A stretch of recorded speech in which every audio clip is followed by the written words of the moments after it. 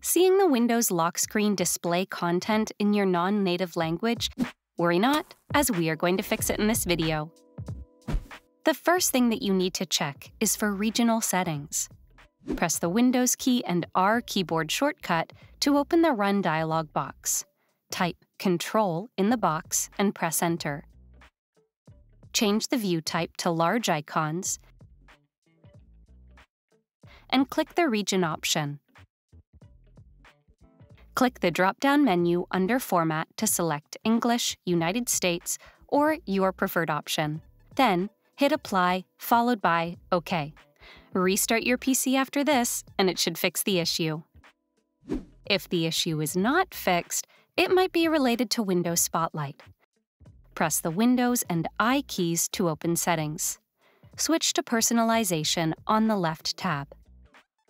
Tap on Lock Screen. Click the drop-down menu next to Personalize your lock screen to select Picture. Press the Windows key and L to visit the lock screen.